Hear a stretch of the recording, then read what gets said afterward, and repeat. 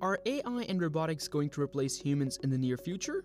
There are always two sides to the coin.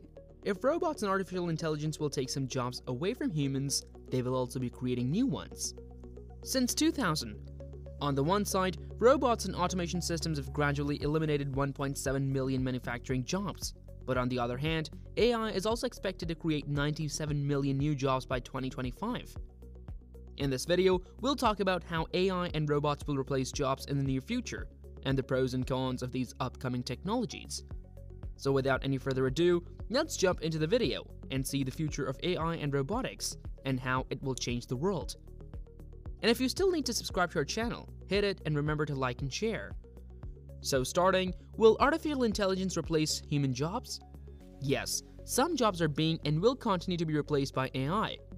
AI is expected to cause hiring disruptions in the healthcare, agriculture, and manufacturing industries. However, demand for workers, particularly in robotics and software engineering, is expected to rise due to AI. As we all know, robots have been working alongside humans for decades now. So how will they replace human jobs?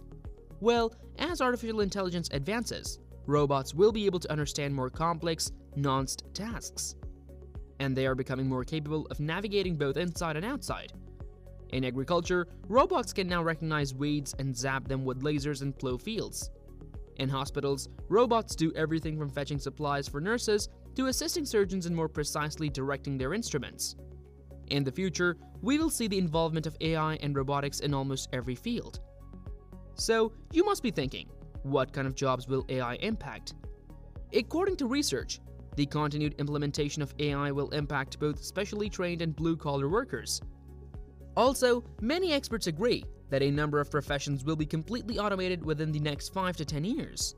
Forbes Technology Council members named 15 insurance underwriting, warehouse and manufacturing jobs, customer service, research, data entry, long-haul trucking, and a somewhat unsettlingly broad category titled in simple words: any tasks that can be learned.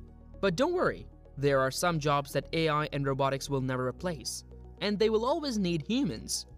Writing jobs, social work, criminal defense law, teaching, and AI training engineers are among those industries that will continue to rely on human workers. These fields may benefit from AI advancement in the future, but AI and robots cannot replicate the empathy and social intelligence required by these fields. Workers in fields requiring a human touch will always remain in high demand.